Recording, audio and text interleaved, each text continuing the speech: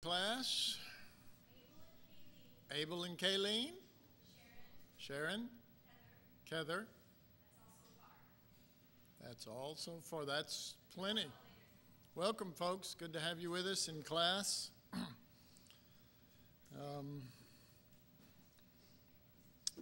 That's a good little contingency. All this time, all from the same location, Arizona. Yeah. All righty. Contrary to what's written on the board behind us, we are not in 1 Corinthians chapter 13. But we are, because that really secretly is the underlying meaning of all that we've been discussing. But we are in 1 Corinthians, and we're going to get into chapter 4. But I'd like to start with just some scriptures and some thoughts, first out of 1 Peter. So if you would turn there with me. And what we've been discussing in 1 Corinthians, the first, the second, and the third chapter, it's really been a contrast. It has been a contrast of the particular terminology that Paul has used is a contrast of the wisdom of God and the wisdom of this age, or the wisdom of words, or there's several different ways of putting it. And he starts delving into this a little more in the end of chapter 2 and beginning of chapter 3, which we have covered up to this point. And Paul ends with describing this reality as the mind of Christ. The mind of Christ. All right.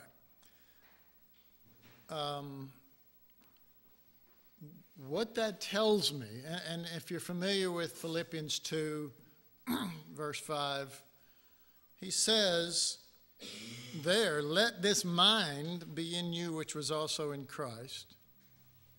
And he begins to describe this selfless, self-giving of Christ on the cross for people who are completely unworthy of it, and people who deserve death, who deserve torment forever in hell, who deserve, and yet he's not telling us in Philippians 2:5 to celebrate that reality, our salvation as a result of it, but to allow that same mind to be in us. Okay, so back to Corinthians. 1 Corinthians 2, the end there, I think it's the last verse in 1 Corinthians 2, he says, we have the mind of Christ. All right, I'm making that point for this primary reason. When we have addressed 1 Corinthians chapter 1 and chapter 2, and even over in 3, we've hit this stuff. There was this contrast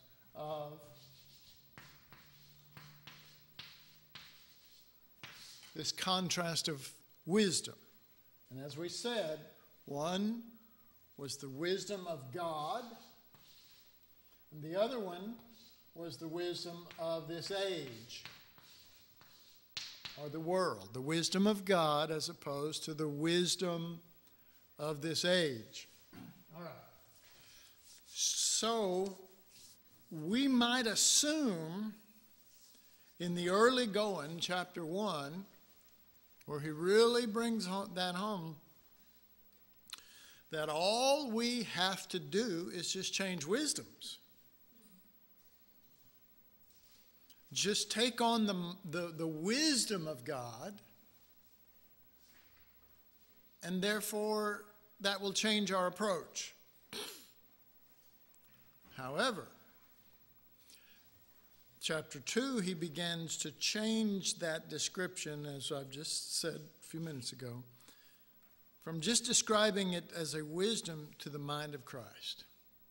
And Philippians describes that mind of Christ to be, let this mind be in you, which was also in Christ Jesus, and Jesus being God, being in the form of God, came to the earth, came as a man, came as something lowly, became lower, became a servant to men, became something lower, became a criminal, as it were, in the eyes of people, and an outcast and a demon-possessed person, all these things, you know, he was accused of. And he bore all that on the cross for us. All right. So Paul is saying in Philippians 2:5, let that mind be in you. Not just some sort of wisdom, not just an explanation of words. That's the very thing he's saying, don't go by the wisdom of words. Not an explanation of words or an explanation of a concept. The wisdom of God is this: be selfless, be self-sacrificing, all of that. Not just get hold of a wisdom, but let the mind of Christ, not the brain of Christ. You know, this isn't Dr. Frankenstein. Let the mind of Christ be in you. And with the mind of Christ comes not sacrificial living, but Christ crucified. I mean, I don't know how to describe it any more plainer, because it's not sacrificial living. There are monks, there are also, Buddhist monks, there are all sorts of people that live sacrificially that do not have the mind of Christ. All right? And God wants Christ crucified, not just selfless giving. Now, to keep us on track, you have to use terminology like that. But that's a reality of the Word of God and of the Scriptures that Paul is trying to make. He's trying to bring us into a completely different view based on a completely different mind. To receive, I'm going to say it like this, to receive the mind of the crucified.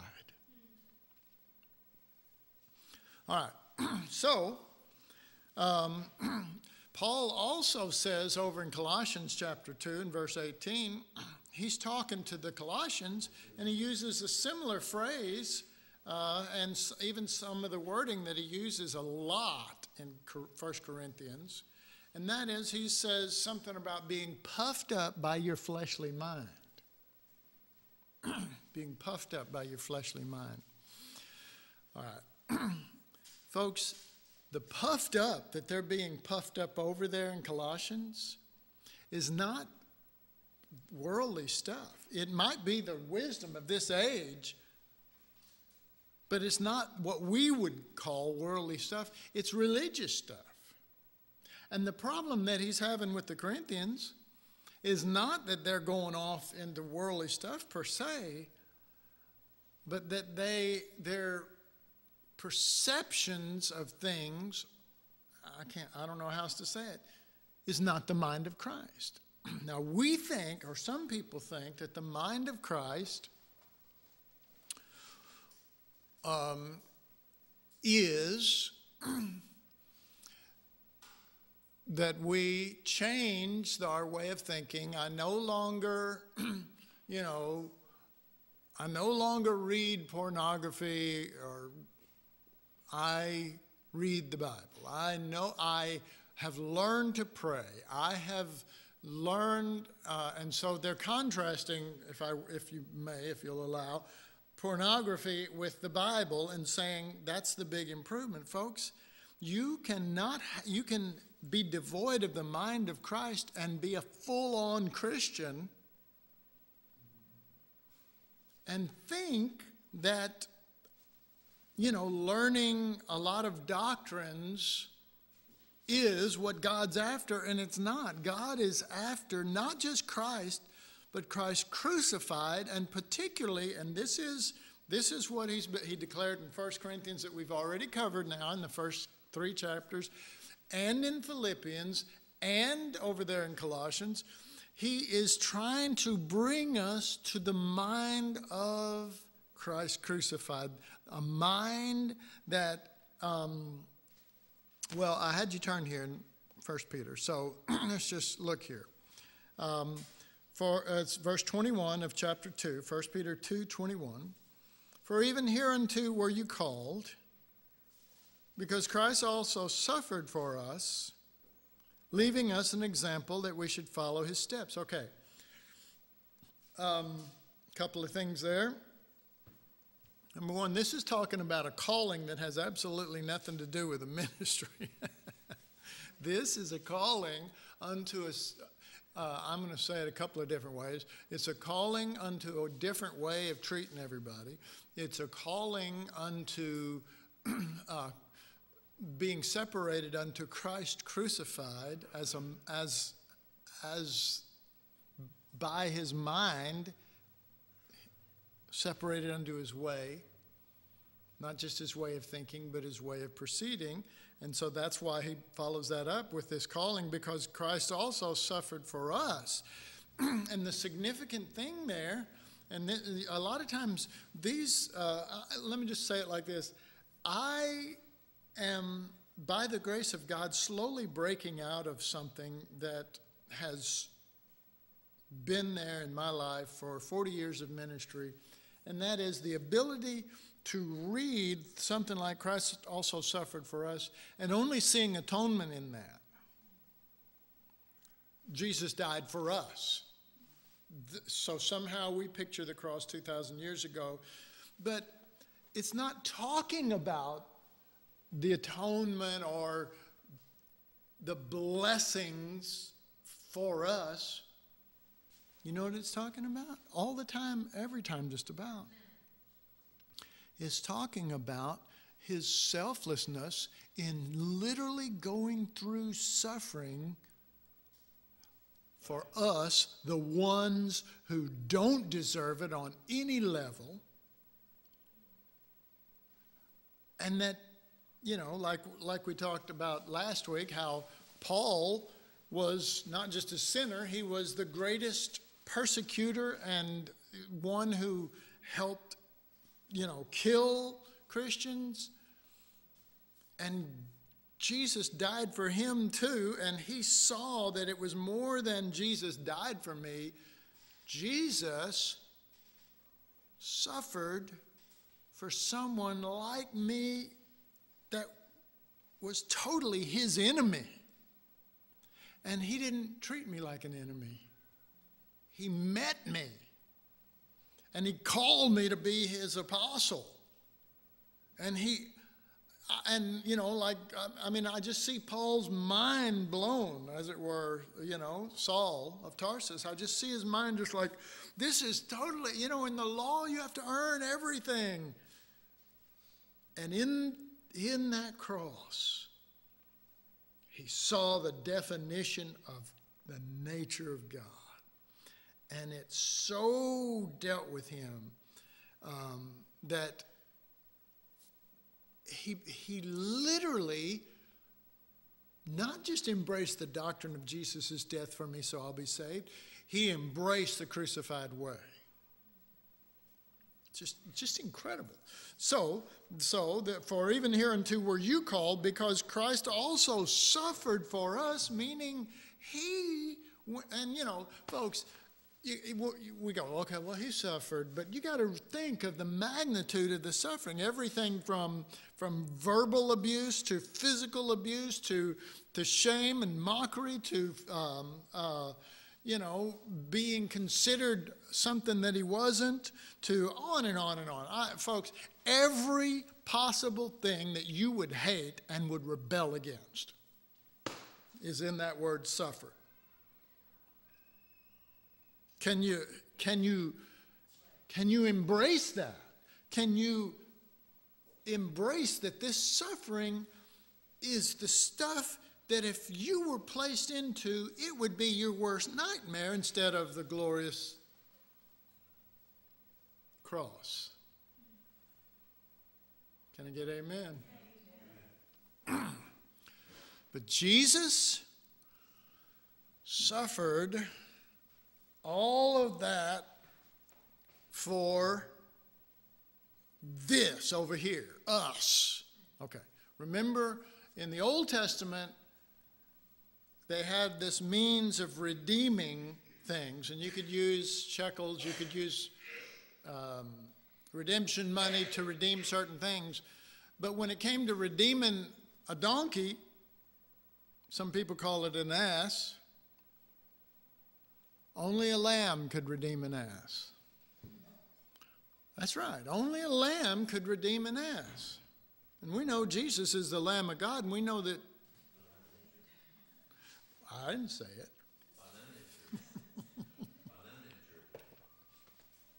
All right. So,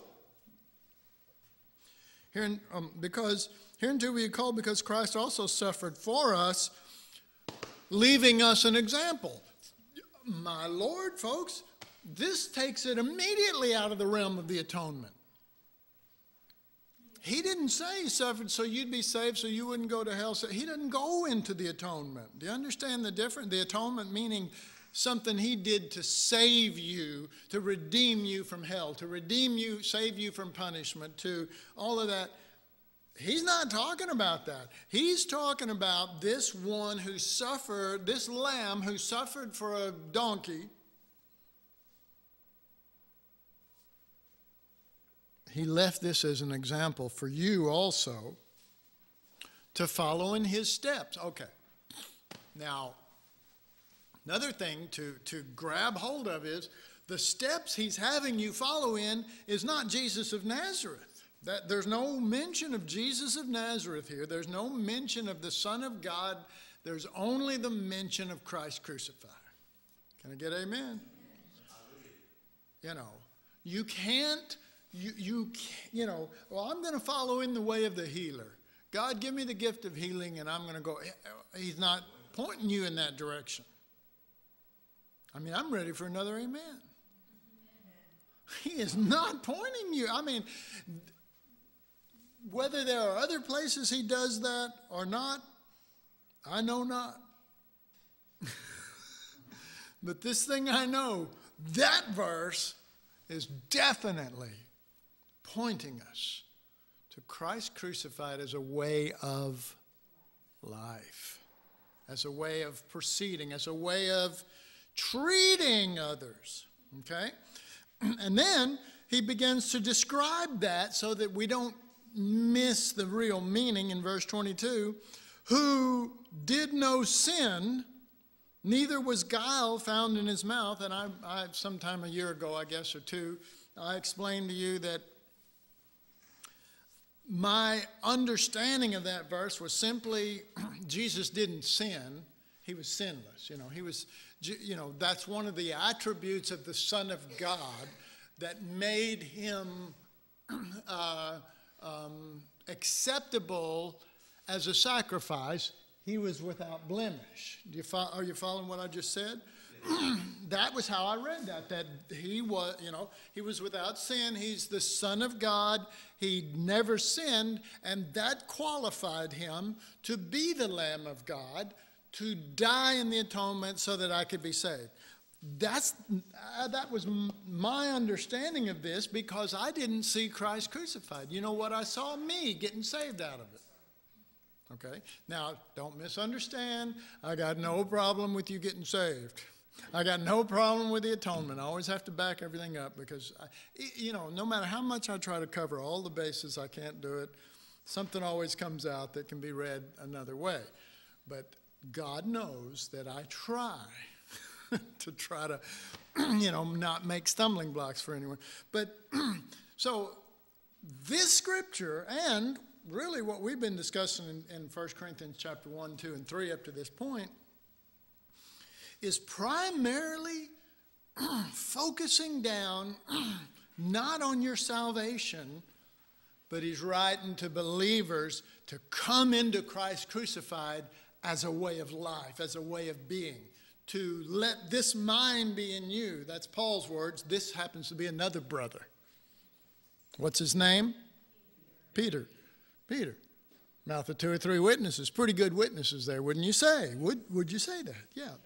Okay, so who did no sin, neither was guile found in his mouth, who when he was reviled not again. When he suffered, he threatened not, but committed himself to him that judgeth righteously. Okay, what is it saying then? It is saying Jesus didn't do anything wrong. When it says who did no sin, it's trying to communicate to you not that he was the sinless Son of God that's qualified for the atonement. It's trying to tell you Jesus didn't do anything wrong, just like he's described in verse 18, 19, and 20 before this, where we read it. And all you got to do is read that real quick, and you'll see that that is the subject. His emphasis is strictly on the fact that when Jesus was similar to you in situations where you are being accused of stuff you didn't do, where you are being looked down upon, where you are being considered bad, all this stuff. Well, Jesus didn't do anything wrong either. Do you see what it's saying? I mean, that is what it's saying. Who did no sin, neither was there guile. Who, when, who. The one without sin, without guile. Yeah, but specifically Christ crucified, isn't it? Isn't it? The one who is going to the cross and all this. So who when he was reviled not again. Okay. This is what you're called to.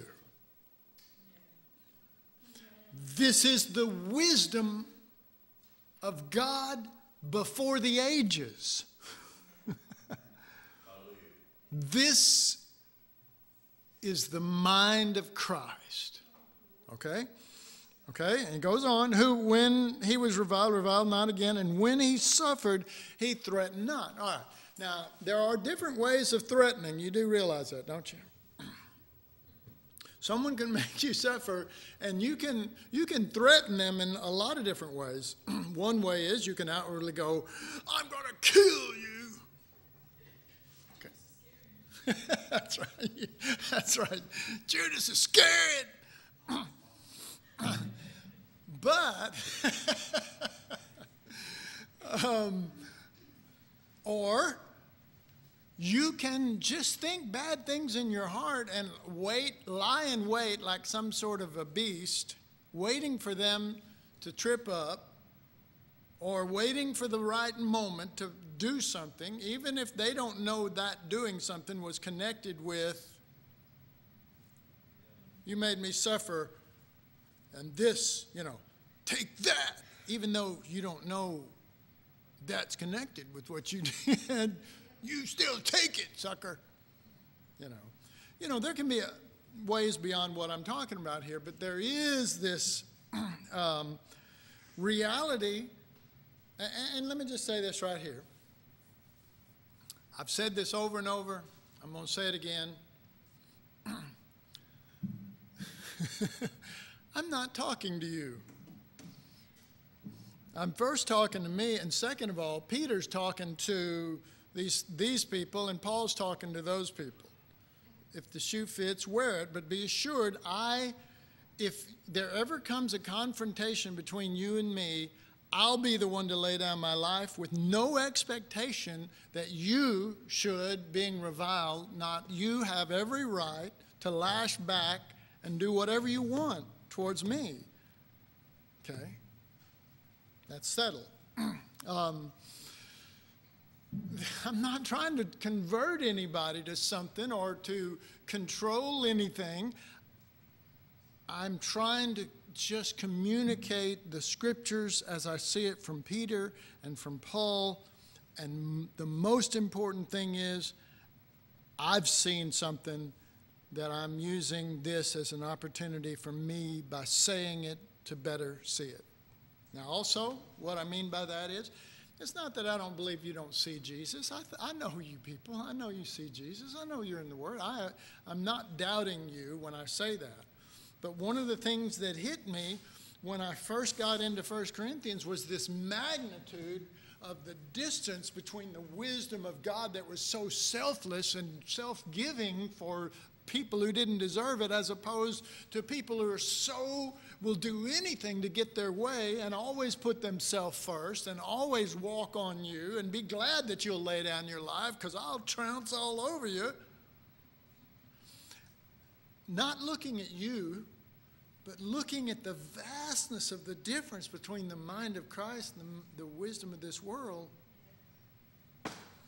I'm blown away. So when I talk like this, I'm really not seeing you. I'm just seeing this incredible gulf between the two. And I see that there's just almost no hope except God reveal Christ crucified. Because it's not the mind of the Son, it's the mind of Christ crucified. It is here. It is in Philippians 2, clearly. And it is in 1 Corinthians 2, the last verse of that chapter. I mean, so, all right. All right, so,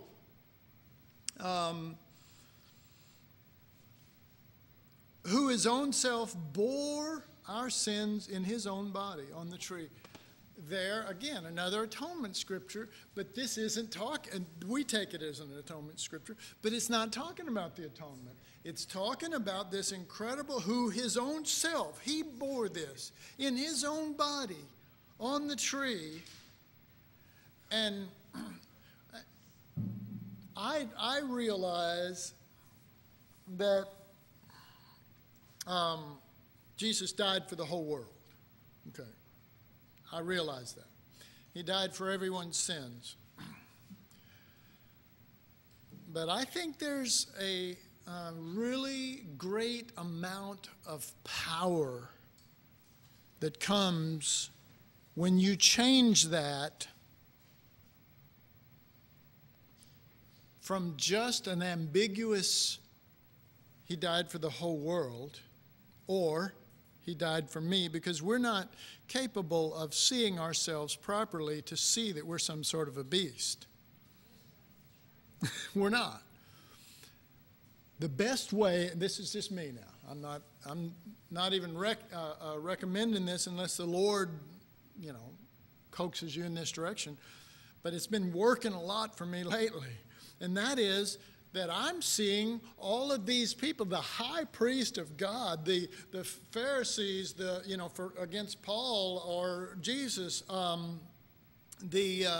the people that stood up and lied about Jesus and gave false witness, the Romans that smote him, I mean, even in that situation, I was reading the other day, and it says Jesus was standing there, and the Romans were slapping him and mocking him and doing all this stuff.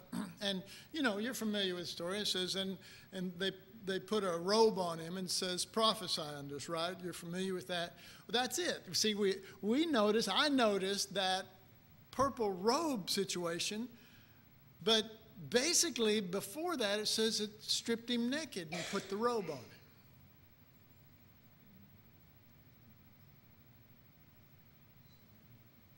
And you're just standing there.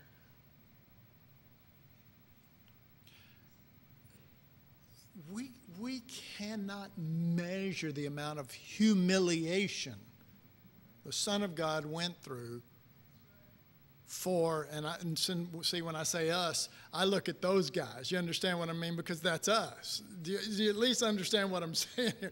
I look at those guys and go, us. Instead of some ambiguous world, he died for the world and we all needed it. I look at horrible treatment and bad attitudes and maliciousness and coming out at him, and just incredible treatment that if you and I, as we said, if you and I went through, it would be just devastating. How would we ever recover to that degree? We don't recover to the degree that, and trust me, we haven't gone through anything yet compared to, you know. And so it has just helped me to see this in light of actual figures and faces coming against Jesus or coming against Paul. Actual situations where I realize, oh my God, the shame of this, the humiliation, the mockery of this, you know, Jesus is hanging on the cross before his mother. I know that, you know, but trust me, if that was you, you know, there's a show comes on every so often, something like Locked Up Abroad. And it's about all these people who, you know, somebody talks them into being a drug mule or something, and they end up getting thrown in prison in, you know, Thailand or you know, these horrible places, Nicaragua or all these places, and they're locked up in there, and it's their stories of what they went through and how much they had to go through. And the amazing thing that I've noticed on everyone that I've ever watched is when they get to the part about their mother and they start talking about they had to tell their mom or they called their mom or they had to face their mom. Every one of them, I've not found one yet, where they didn't break down and cry and just feel so bad before their mom. And I mean hardened criminals in some cases. Some of them weren't. Some were women, some were men. But some of them are hardened criminals. They just, and the worst part, and that's what they always say, the worst part was telling my mom. I keep waiting to see one that it's not, you know. And boy, what they did to mom. And so it makes, you know, so instead of that just being a fact, you know, some trivia that's kind of nice, I try to apply that to Jesus hanging on that cross. And you just, there's no way that we can grasp the fullness of this thing. Who his own self bore all that should have come upon us for all of the filthy, ugly, mean, cruel, hard-hearted actions and thoughts.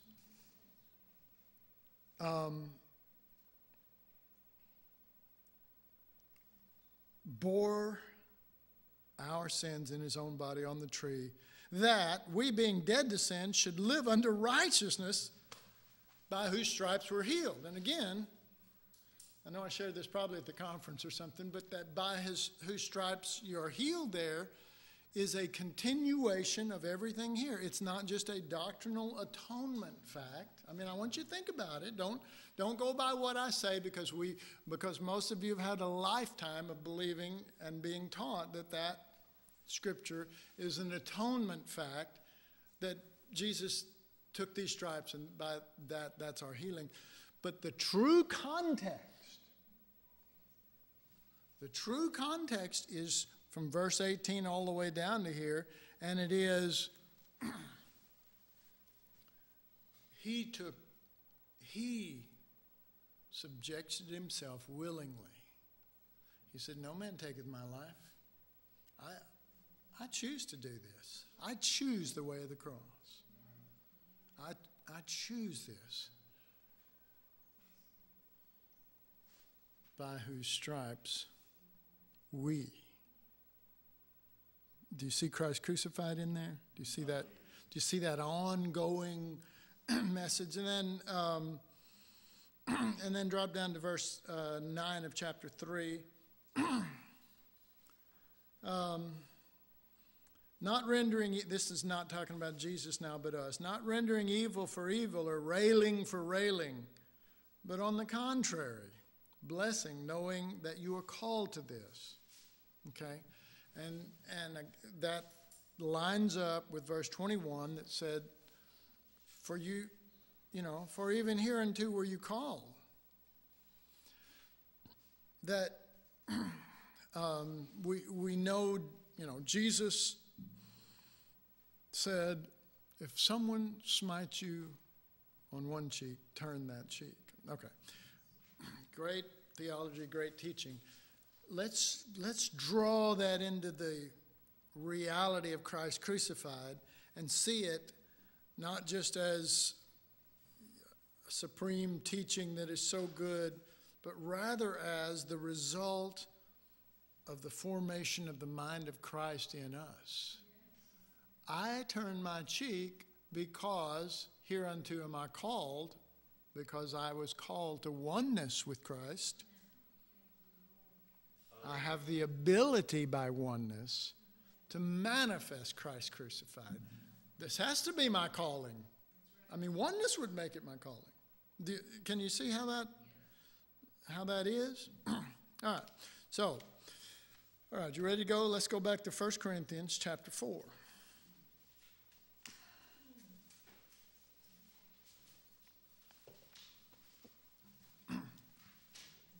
Now, you got to remember, not everybody in this class has been in every one of them up till now.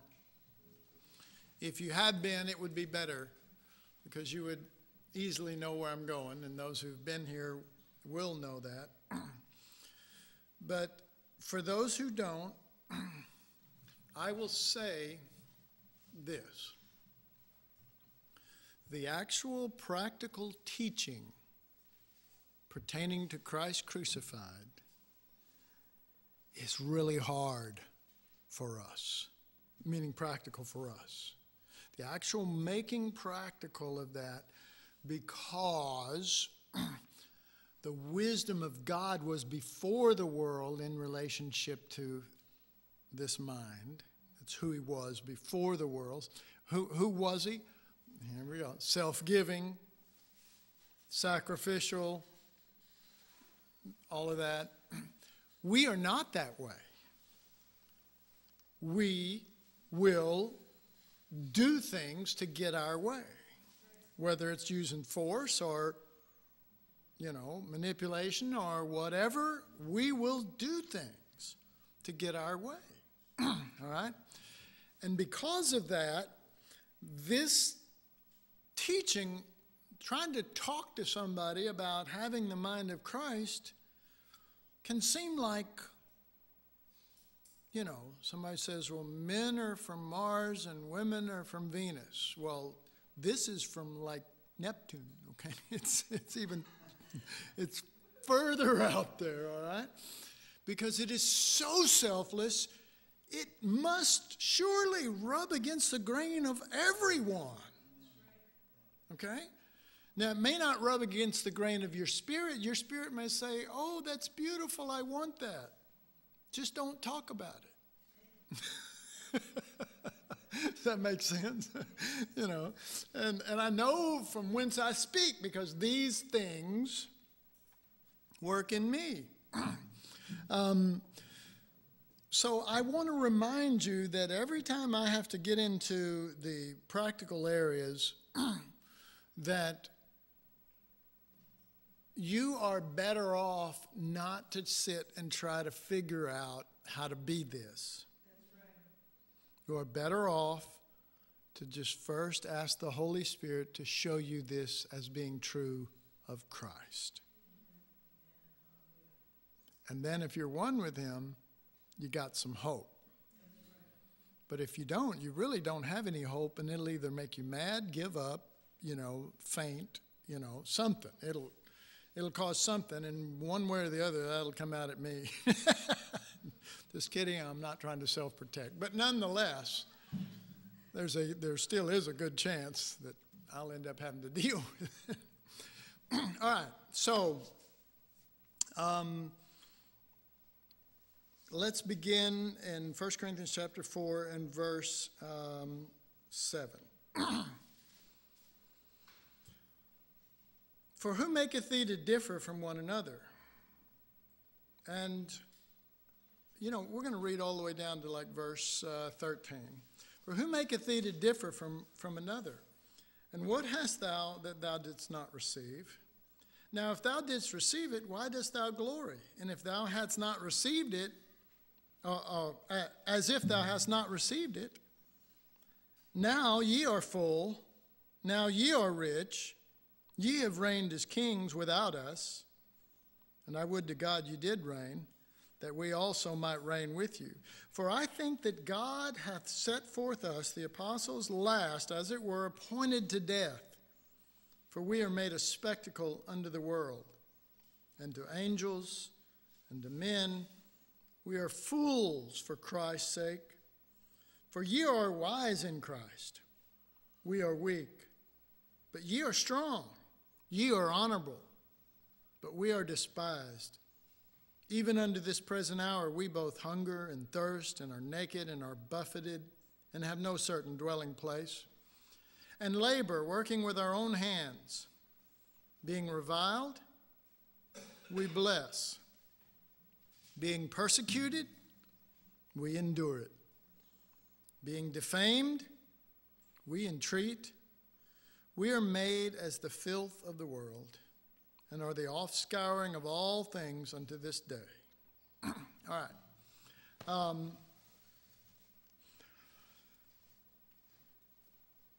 What we are seeing here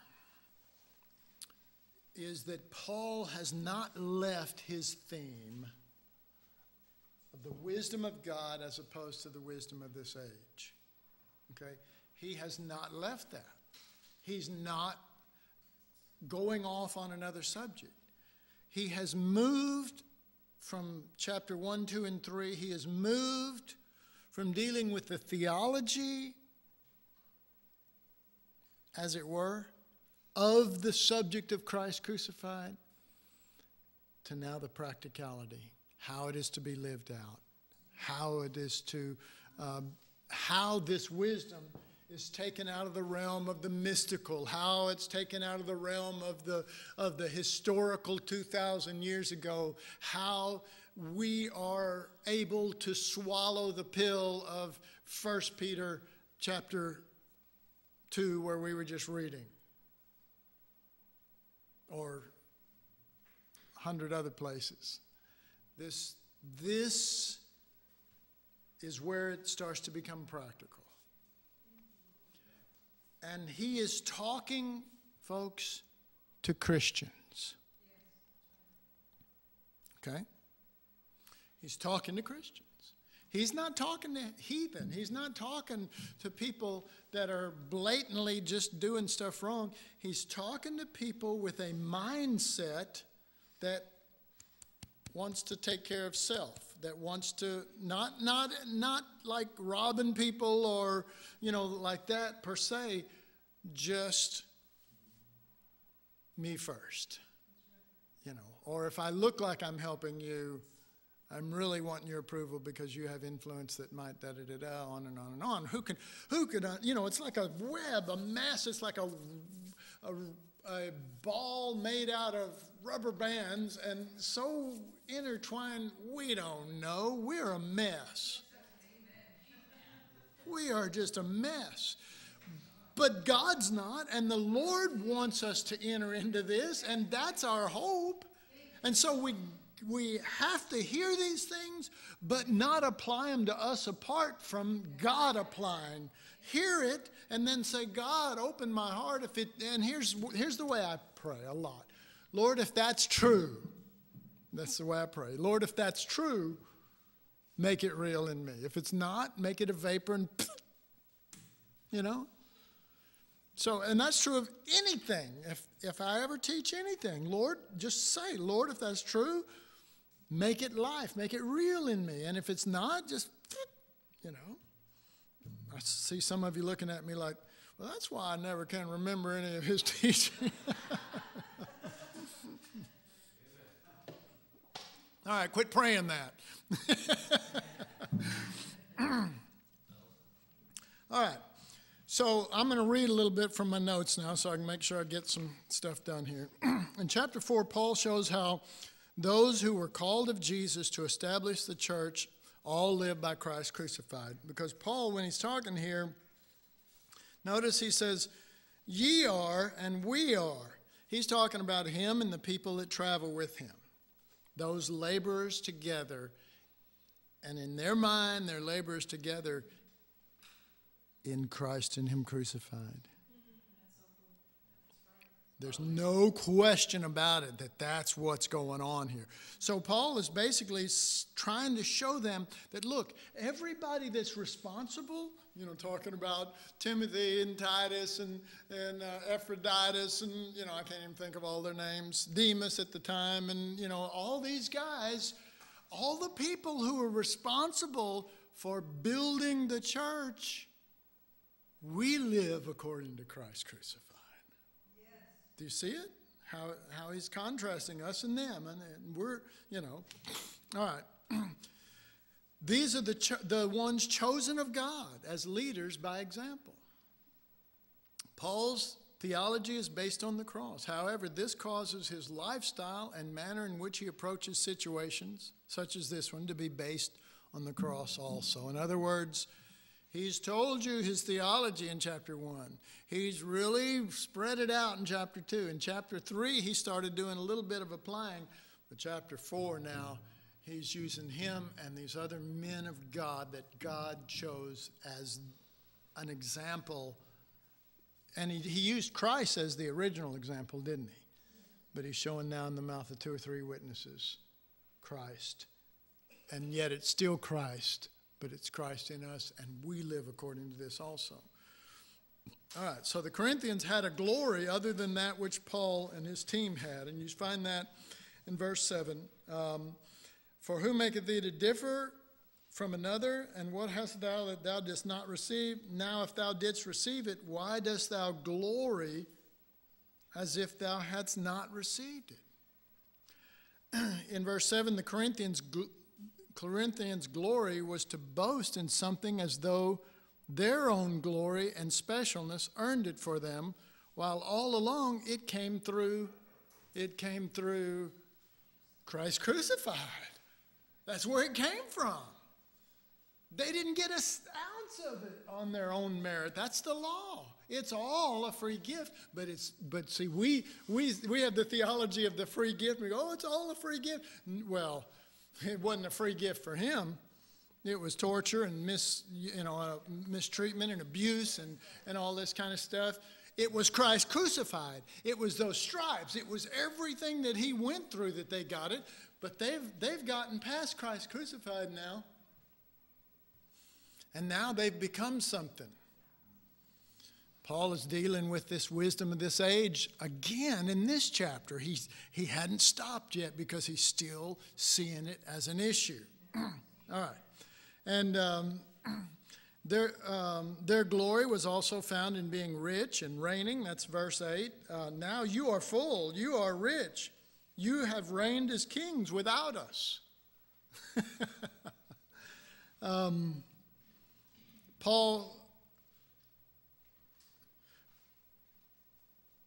Paul's group was that they were functioning in conformity. Paul's glory was that they were functioning in conformity to Christ crucified. Right? Everything he said, but he's functioning and they're functioning according to Christ crucified. He calls it being assigned to death. Do you see it in, verse 9, for I think that God has set us forth. God set us forth. He's assigned us to this. These babes in Christ also gloried in being wise in Christ, but they of Paul's group were fools for Christ's sake. All right. What does it mean to be a fool for Christ's sake? Well, it means to be functioning by the wisdom that seems foolish. We've already dealt with that in the first chapter and in the second chapter.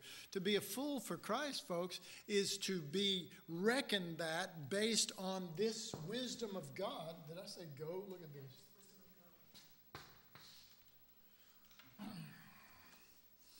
Go to God. I'm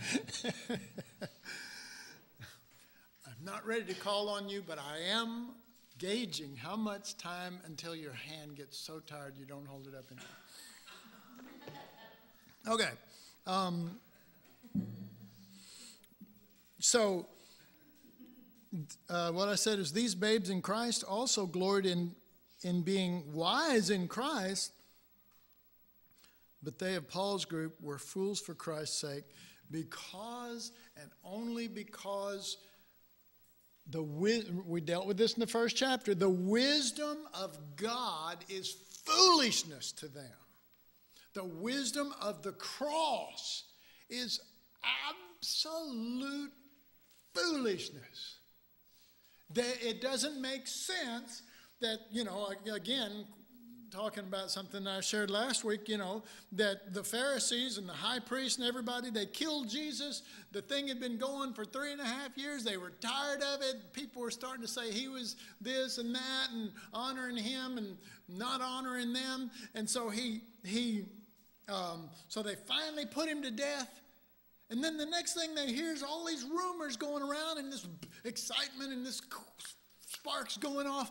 And they're talking about, these followers of Jesus are talking about and spreading this incredible, incredulous story that this criminal, God raised him up and made him the Messiah. Just go, oh my God, what in the world? This is crazy. He's dead. God didn't come down here and die on a cross. We didn't kill God. That was a criminal. That was a deceiver. We are fools for Christ's sake, is what he's talking about there. Because they said, for the wisdom of God is foolishness to them. And he calls it the foolishness, then Paul says the foolishness of God, meaning the cross. The foolishness, what they deem the foolishness of God is wiser than men. And the weakness of God is stronger than men. Talking about the cross. Okay, that's what he was sharing in the first chapter. Guess what? That's what he's living right now. Can you see that? Well, let me make sure I've covered this here. So in verse 10, we begin to see the application of the wisdom of God and its contrast to the wisdom of this age. 7 minutes back there. Okay, let's go to the first chapter again. 1 Corinthians chapter 1. And let's look beginning with verse 26 so that we can be reminded of this. Let's start with 25, and I just quoted it.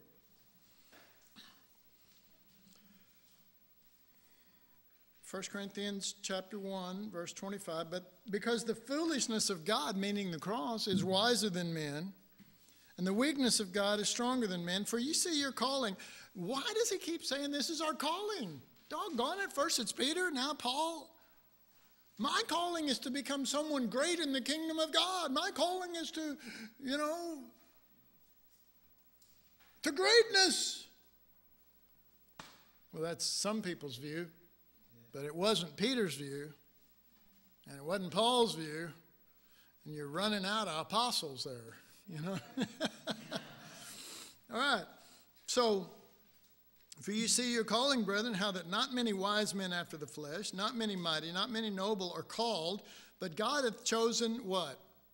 The foolish things of the world to confound the wise, and hath chosen the weak things of the world to confound the things which are mighty, and base things of the world, and things which are despised hath God chosen, yea, and things that are not, to bring to nothing the things that are. Okay, let's go back to chapter 4. And see if we don't pick up some of the very same things that he's talking about there in this. Let's try verse 10. We are fools for Christ, but ye are wise. Is that not the same exact contrast that he's been making all along of those who think they're wise in this world? And those wise people say that we're foolish for preaching not just Jesus, but Christ crucified, because that's what Paul's emphasizing. Okay? So there you have that. Ye are honorable, but we are despised. Despised, did not even use that word when we read it over there in verse 28, I think it was, and despised, to bring to naught. So what he's doing is, again, he's not jumping all over the place like most people who, the way they seem to try to comprehend the scripture. He's staying right on a line, going right through, and now he's applying the things that were true of Christ crucified and the things that were true of the Corinthians when God saved them. He's applying that same principle to them. It's still Christ crucified. There's Christ in him. It's still the one, but it's Christ in him. All right, so they were strong, but Paul's followers suffered much and were weak. They had glory, but Paul and those who labored with him had reproach, rejection, and were despised. It is important to realize, I'm getting 4 minutes here, so I'm going to just read this one paragraph and then we'll stop. It is important to realize that Paul has not left this theme of the wisdom and power of God being Christ crucified. These verses have left the doctrinal presentation of it and are now displaying how the hidden wisdom is to be applied to daily life. It is also helpful to remember that this way of approach, because it is based on the wisdom of God before the ages, appears as completely foolish to most. Okay, now you could see that in relationship to Christ crucified, couldn't you? At the cross, couldn't you see how they would go, that God came down here, and the way he changes everything and the way he saves everybody and does this marvelous salvation is God lets people just nail him up on a cross and call him a criminal and call him a reprobate. You can see how foolish that would look. It looks just as foolish, and I think I wrote it right here. It looks just as foolish when the apostle is saying, well, I'm God's man sent to you, and he's looking the same way, weak and foolish. And all right, so every bit as foolish as was the Messiah, the Savior of the world, and the person of God being crucified as a rejected, despised, powerless criminal, even so is the ridiculousness of an apostle who claims his calling to be a constant death sentence. In the first place, this Christ crucified approach by Paul may have been the thing that caused some of the church of Corinth to look away from him as their apostle, because they were looking for someone of noble stature, with influence, authority, and the standing that would elicit the enlistment of others of Corinth to join this new movement. And then I wrote Paul, and then in parentheses, because his name means small, Paul, small, did not fit the bill. All right, let's take a break and we'll come back shortly.